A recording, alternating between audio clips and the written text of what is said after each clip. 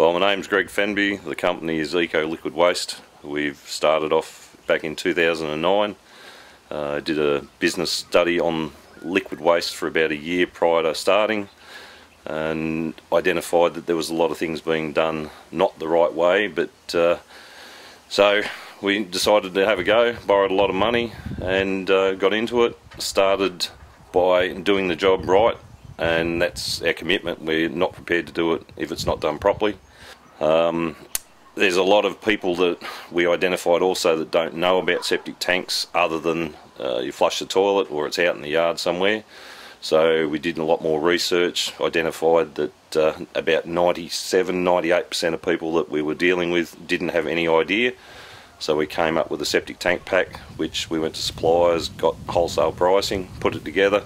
We give it away for free. It's not at any charge to the customer. We don't pass on the charge, but it gives them an idea of what they should and shouldn't be doing.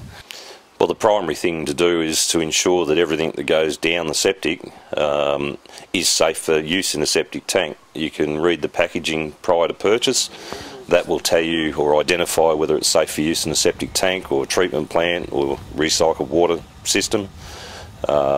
There's a lot of myth about eco-friendly products that because it says eco-friendly doesn't necessarily mean that it's suitable for a septic tank. Bicarb soda and white vinegar is a perfect example. Everybody thinks that that is an ideal green way to clean, but for a septic tank that's the wrong thing to do. The alkalinity, the pH, it throws it all out, and the beneficial bacteria can't sustain itself. So a perfect example is that. I went to a place once, and kids are always amazed. They always come out and watch, and there was two little boys. One was about 3 and the other was about 5. And anyway, I got to the bottom of the tank, and there happened to be a train engine in the toilet. And the older boy looked in there, and I said, "What happened here? Somebody poo out a train." And the older boy said, "There's my train." And the young one looked real sheepishly and said, "You wouldn't let me play with it." So he flushed it down the toilet.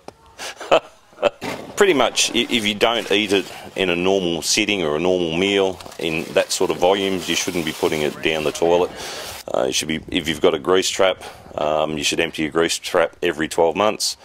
You can either do that yourself or we can come and do it for you.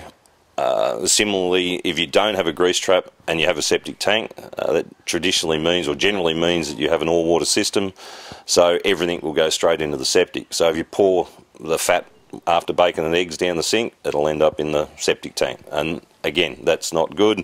It clogs everything up, it builds up all around the inlet, and it can end up in a blockage. Septics work similarly to your gut. If you eat the wrong foods, the beneficial bacteria dies in your stomach, and that's why people they have your Kilt or Inner Blue Health or Inner Health Plus, that type of thing, because that's anaerobic bacteria, and as it passes through your body it goes into the tank, and that's sufficient to feed the tank, providing you're looking after the tank. Yeah, there's anaerobic bacteria and there's aerobic bacteria. In the septic it requires anaerobic bacteria, and out in your drain lines it requires aerobic bacteria.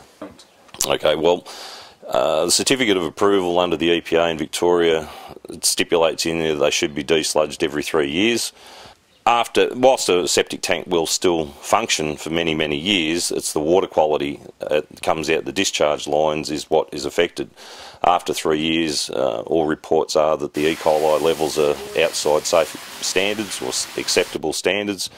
So by emptying the tank, then you start it all over again. If you don't empty your tank regularly, suspended solids will go out through the lines, and it can cause blockages in your drain lines or in your pump wells with sludge and whatnot. Premature failure of your pumps if you have a pump. Some systems have a sand filter prior to discharge just for filtration. If they get contaminated, it can cost anything between $5,000 to $8,000 to replace. Well, traditionally a septic's cylindrical, and they have an inlet and an outlet at opposed ends of the tank, and they're at the top of the tank. They have a dropper which is about 300 ml down into the tank. So when the tank is functioning normally, the tank is full of liquid to the top. What happens over the period of the 3 years is the sludge on the bottom will increase and the crust on the top. So you have 3 layers. When you flush the toilet, the solid organic material sinks to the bottom of the tank, the paper floats to the top of the tank, and you're left with a clear water table in the middle, or a water table.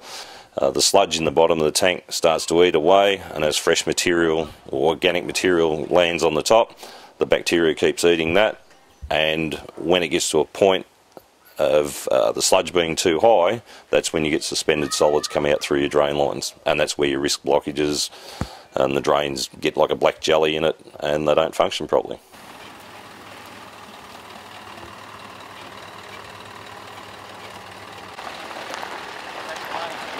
That's it. Thanks a lot.